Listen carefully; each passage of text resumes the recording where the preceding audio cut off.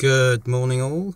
Now, have you seen the film The Imitation Game with Benny Cumberbatch and Keira Knightley, all about code breaking during the Second World War?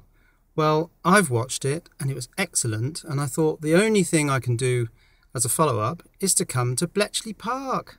So that's what I've done. Secrets revealed, introducing Bletchley Park. So this is how the dispatch riders would bring the coded messages up from the southeast and the east coast on these old motorcycles. So this is an Enigma. You can see the two rotors on the left there, and the plug board on the front, which was what gave it all the huge number of different combinations. But these rotors are interesting. You've got, I presume, 26 contacts on one side and 26 contacts on the other, and then the wiring between them was, well, it wasn't random, but it was complex, different for each of the, well, originally 3 rotors, and then they went to 5 rotors, so the machine operator would take 3 of 5 and place them into that rotor area on the top there. You can see here the interwiring inside one of the rotors. All 26 contacts sort of linked in this complex spaghetti from one side to the other. And of course all the rotors were different. There's some really nice sort of cut paper strips here which could be slid up and down to some of the manual methods that were used in the early days for code breaking. Got some old translation books here, like this one, which is Japanese translations. And now the bomb is running.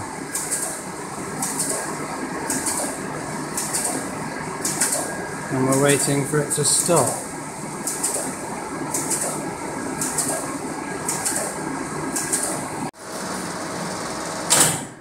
Oh, okay. Not even jump. Sorry, we have a problem. It should have. And this is from the back of the machine. Mechanisms are basically those of a mileometer, where the first reel makes a complete turn and then that nudges the second reel one position. And there's a whole oiling system which squirts oil onto all the gears and slides and bits and pieces.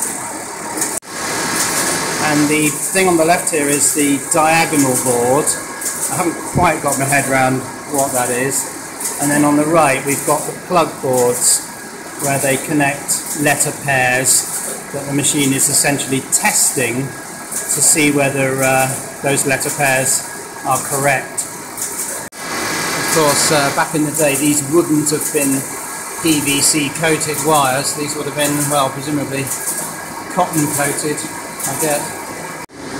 This is quite interesting. This shows how the bomb rotors were wired using these assembly jigs.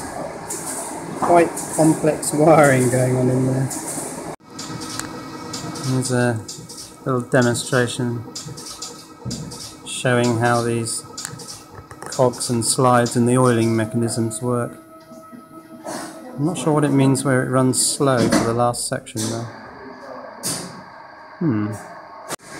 And here's the slate statue of Alan Turing.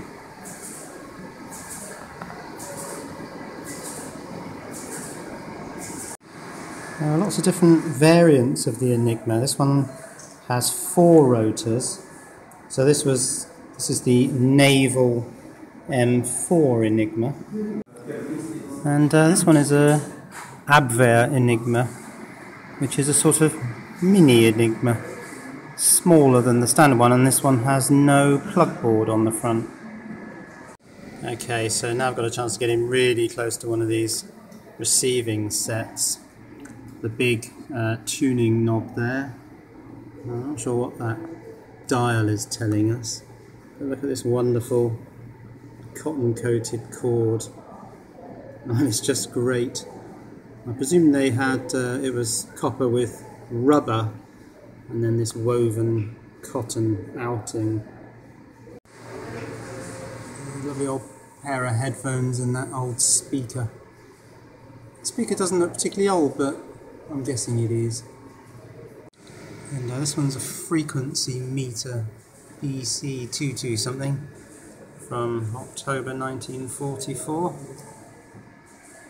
Well, a wonderful old thing, complete with all the tables that you'd use in conjunction with it. And now we're heading towards the mansion, which is over there. And here is the famous Hut 8.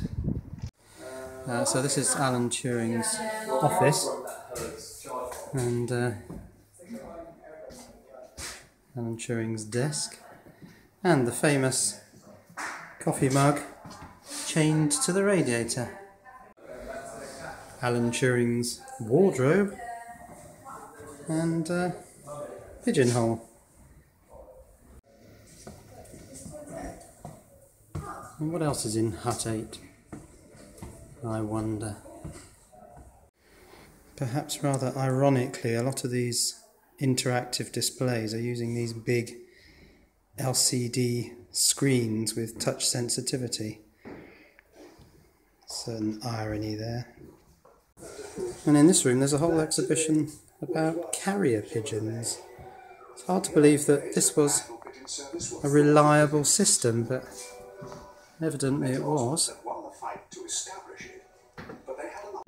And now we're going to have a look inside the mansion itself.